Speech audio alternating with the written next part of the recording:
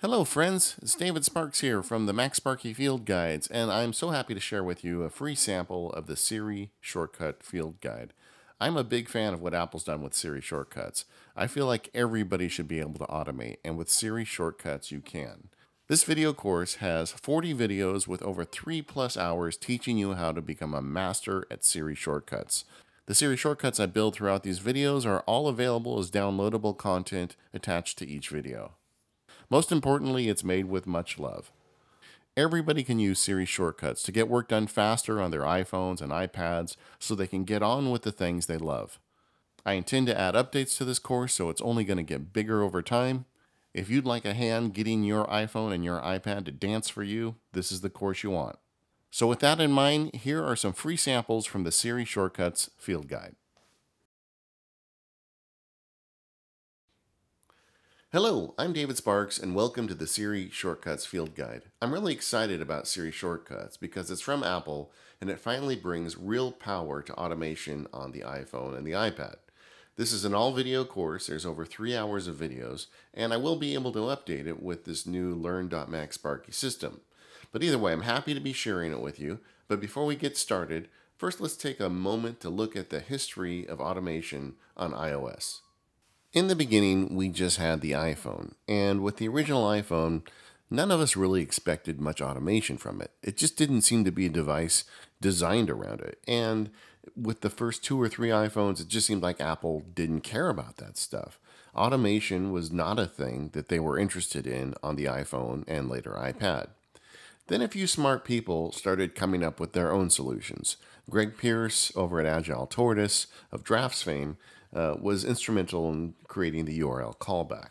That was a bit of clever programming that allowed applications to talk to each other. So let's say that Drafts wanted to get a definition. It could send a request to Terminology, say, hey, give me a definition, and using a URL callback, Terminology could send that back to Drafts. It was really great. It was kind of revolutionary for the time, but it wasn't that much. And the fact is, developers have stretched the URL callback so far. They've got so much out of it that's impressive, but it wasn't enough. What we really wanted was like the Mac. We wanted to have something like Automator, where we could stack together automations, put things together without doing any programming, and make our computers or our iPhones or our iPads automatically do things for us. But that just didn't exist. Then somebody made it. It's called Workflow, and Workflow is exactly what we were thinking about. It gave us Automator for the iPad and iPhone, and it was amazing. I was in the Workflow beta, and it was one of those legendary betas where it went really long, and a lot of us were wondering if they'd ever even be allowed to release an app this powerful on the iPad and iPhone. I was even trying to figure out ways to run the beta forever if Apple didn't approve it. But eventually Apple did approve it, and we got automation for the iPad and iPhone, and we love that. Everybody was using Workflow because it was awesome. I even made a course on it.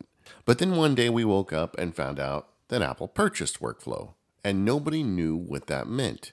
Did that mean Apple was going to destroy it and wipe it out, or did that mean they were going to make it better?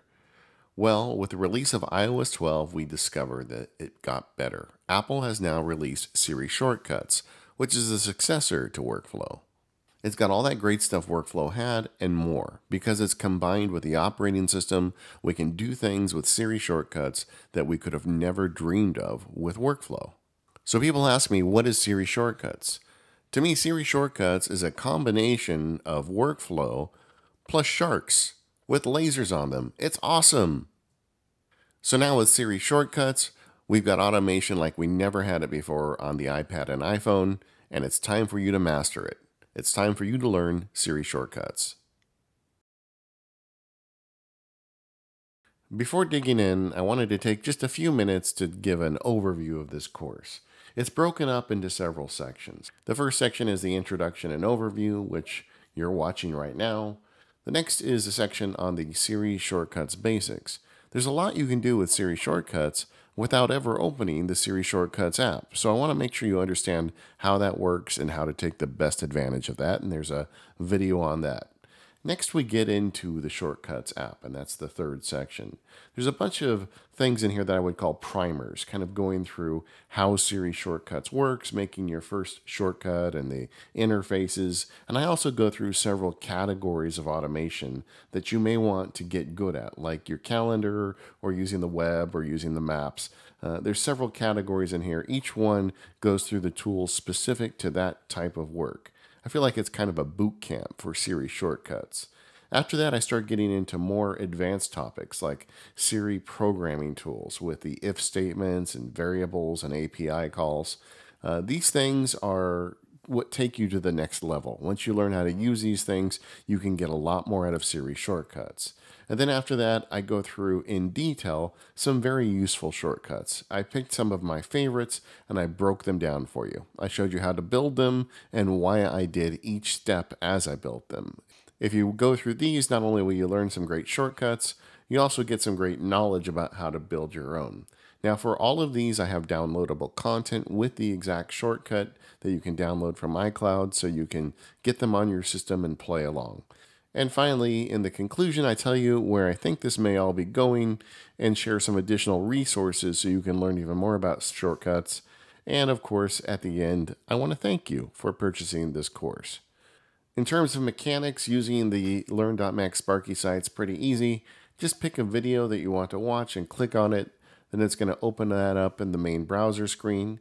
There's a play button here you can press to start it. Below will be a short description, and if there's any downloadable content, it shows up there. For instance, I've got the Tweet Last Photo shortcut here. If you click that on the Mac, it's going to give you an iCloud dialog. But if you click that on your iPhone or iPad, it's going to go straight into Siri Shortcuts and download that shortcut for you. If you want to make adjustments with the way it plays, there's a gear right here where you can change the speed or the quality. You can also change the volume with the volume slider. You can AirPlay it to your Apple TV, and you can make it go full screen if you want. To resume play or pause, you've got a button right there. And here is a timer showing you the exact time of the screencast. If you pull across, you can see it live scrubs for you. So if you want to get to a certain section, you can do that as well. So there's over 3 hours of videos in this course. There's lots of downloadable content. Why don't you dig in and have fun?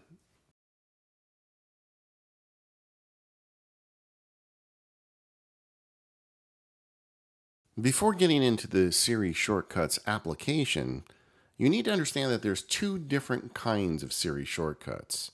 Apple's kind of legendary at this. For instance, they have a product called iCloud. Except iCloud isn't just one product. It's a contact syncing. It's a cloud storage solution. It takes care of your photos. They've got all these different things that hang under the cloud of iCloud. Well, they've done the same thing with Siri Shortcuts. There's the Siri Shortcuts application, which is the successor to Workflow, and it's going to be the subject of most of the screencasts. But there's also these system shortcuts that they also call Siri Shortcuts. Those system shortcuts are based on individual application actions. They get recommended by Siri, and it depends on what you do on your device. For example, if you set a lot of alarms for 6 a.m., eventually your iPhone and iPad are going to wise up to that, and they're going to suggest to you through a Siri shortcut that you have an automatic tool to set an alarm. There's 3 places these show up. The first is in the Settings application, right on your device. Just scroll down to Siri and Search, and you'll see Suggested Shortcuts near the top of the list. And you can see for me, I've been in Apple News, so it wants me to see the stories from today, because quite often I go to this iPad in the evening and read the news. I sent a text message to Rosemary Orchard recently, so now it's suggesting I do that. And I've been jumping back and forth with Workflow because I've been making the screencast, so it's got a suggestion that I do something in Workflow. These are things that I've done frequently enough that Siri believes it should suggest them. Now there's more. If I tap on the All Shortcuts button, it's going to look at even more stuff that I've done recently. And I'm going to cover this in addition with the Siri Shortcut application section of this video with web-based Siri Shortcuts. But for now, you don't even need to open the Siri Shortcuts app. You can just pick any one of these and kick it off from here.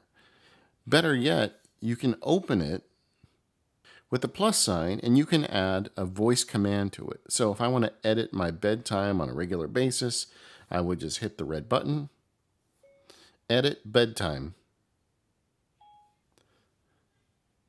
And now, in order to edit the bedtime in my clock app, all I have to do is go to Siri and say edit bedtime, and it does that for me.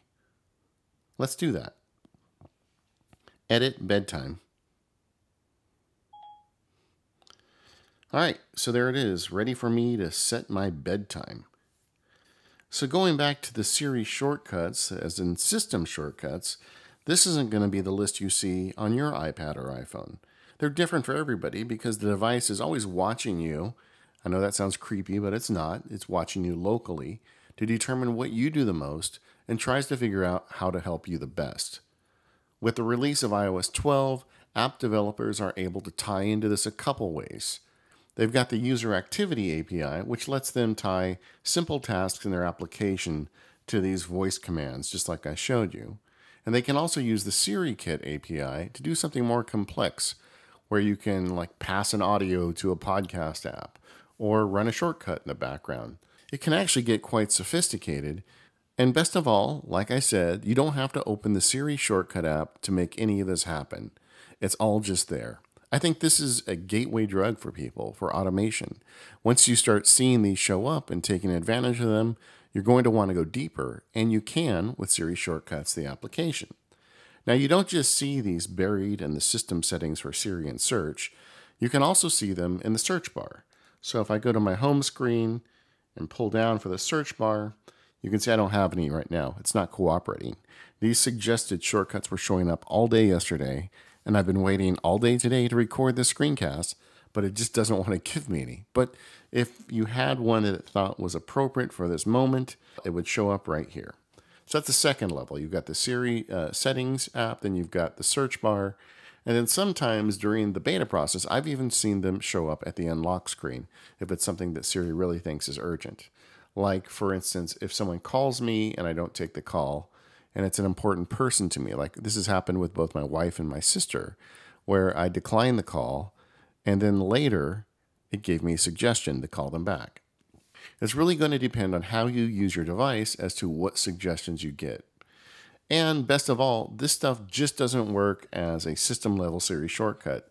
These shortcuts that Siri comes up with can also be used in the Shortcuts app. And I've got a whole screencast on that later, but just to show you really quick, I'm going to go in the Shortcuts app and I'm going to tap on Siri suggestions.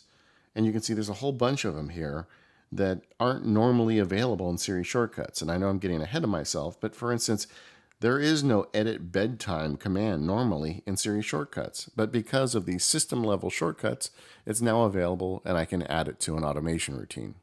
The hard part to understand about these Siri shortcuts is that they're not really repeatable. They come up based on your usage. If there's something you want to make show up in a Siri shortcut, do it several times on your phone or iPad, and that's the best way to get it to show up. But once you figure that out, you can kind of game the system and make these system level events show up so you can automate them with your voice or add them to a Siri shortcut automation. Either way, this is a really cool feature, and you want to make sure you understand it to get the most out of your iPhone and iPad.